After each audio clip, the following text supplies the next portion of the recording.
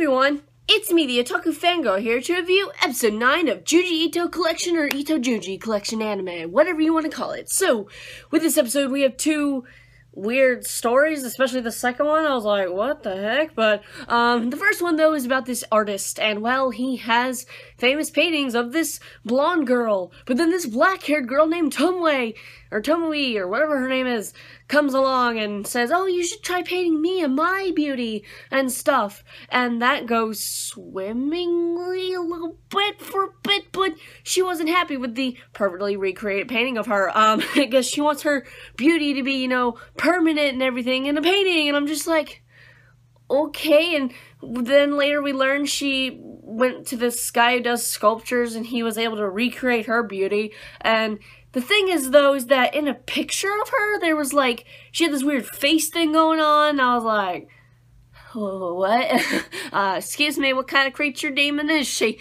But, later on we learn, you know, that he, like, kills the sculpture guy, like, with a bus. She's like, bam, because he wants to see the sculpture he made, but he destroyed them all.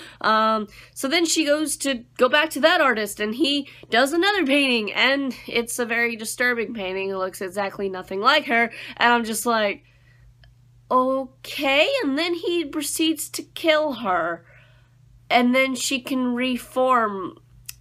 Yeah, that was creepy. I'm just like, yeah, that's just disturbing and gross, and the little bodies coming out of like her arms and everything. I was like, gross. But yeah, that first story was something, alright? And the second one's about vampires. Yeah, so literally vampires, which it's weird though because, like, okay, the female, like, with her, like, I guess, husband, like, they get lost in the woods, right? And they go walking to, like, try and find, you know, something. And I'm just like, this voice actor for this female right now, she is so monotone and, like, so boring. I don't know if she's supposed to sound like that, but my goodness, I could not, like, care about their situation just because of her. 'Cause she's like, oh, what should we do, dear? Oh, where should we go? What do I do? Like, the most monotone voice ever, and I'm just like, oh, that's annoying. But anyway, they find this first village, and there's these creepy kids who are, I guess, vampires, because they